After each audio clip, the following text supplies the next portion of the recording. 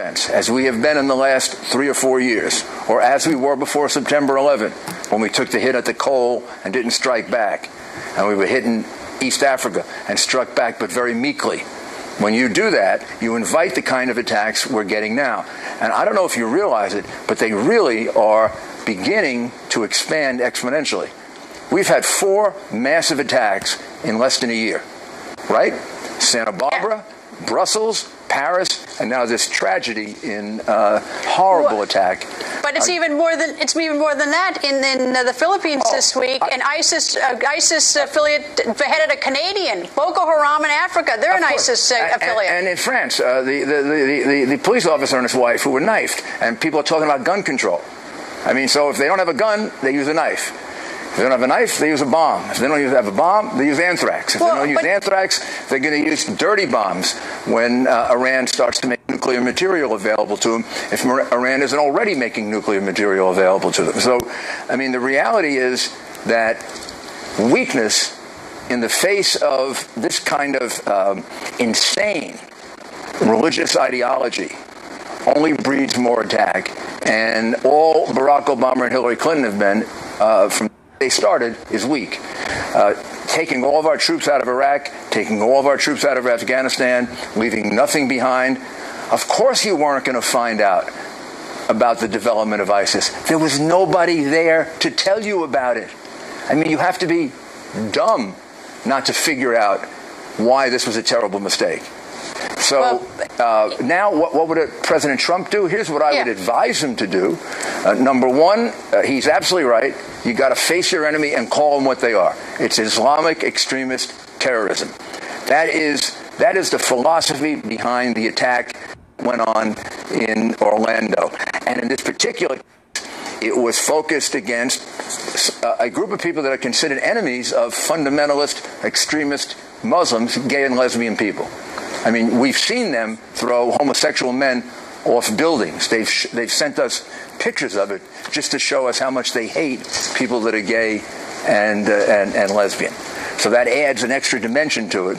But this is very similar to when they take a group of Christians and chop their heads off. If you're a Christian, you're an infidel. If you're a gay and a lesbian, you're an infidel.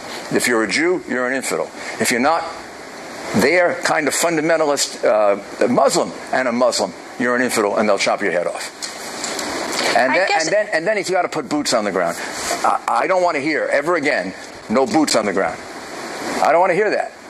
Well, he talks about 2 things that I hear. Number one is he talks about a ban on Muslims, which, look, you know, there are Muslims serving in our military who are very fine men and women and loyal Americans. Then he talks about a wall, but look at the vicious killer in Orlando. Right. He got his inspiration over the internet. The internet isn't blocked by a wall. The ban should be a ban on Muslims coming from countries in which there are serious threats to the United States, and those people should only be allowed in, if at all, if there's a vetting process that the director of the FBI is comfortable with, and James Comey says he's not comfortable with the vetting process for people coming in from particularly Syria in this particular case.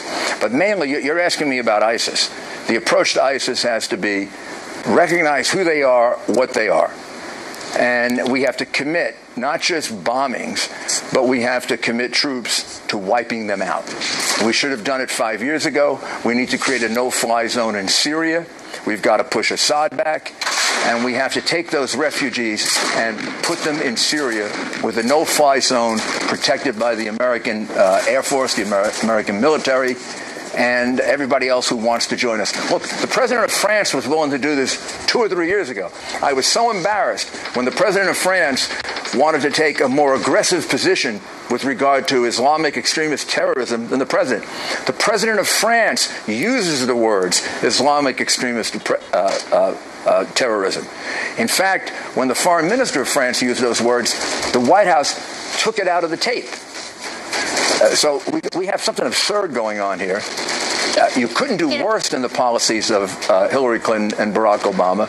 And what we need is a president who is going to commit himself to wiping out ISIS. No timetable, like the stupidity of the timetable we had in Iraq and Afghanistan. What war was ever fought on a timetable? Here's the timetable. When they stop threatening us. You know, I never dreamed I would be saying something like this, because I've fought for the First Amendment in the courtroom.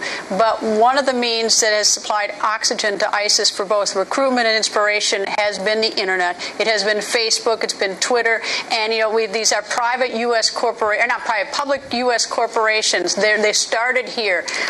You know, is it not time for some leader to at least bring these corporations to try to figure out some way to shut down that inspiration, that recruitment? A President Kennedy or a President Reagan or President Bush or a president would have called them into the White House a couple of years ago and said, let's cut the... We don't need to tell anybody, but let's stop all... What do you want to be? You want to be an instrument of murder, an instrument of killing? But honestly, that's not the root cause of the problem. The root cause of the problem is them. And if they don't communicate through those means, they'll communicate through other means. That just makes them more effective. We have to wipe out ISIS. When Franklin Roosevelt declared war against Nazism, he didn't put a timetable on the war. The war was when they were defeated completely. When Abraham Lincoln went to war, it wasn't, you know, we're going to be in this war 3 years. It was, we're going to fight this war until the Union is kept together.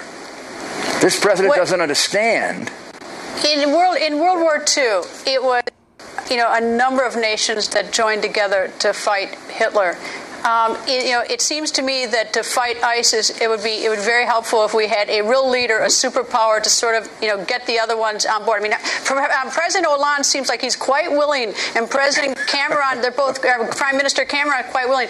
Who would be more likely to be respected by world leaders to try to help lead that? A President Clinton or a President Trump? President Trump, of course. I mean, she's the one who presided over the overthrow of Gaddafi in Libya, and look what we have in Libya. She reset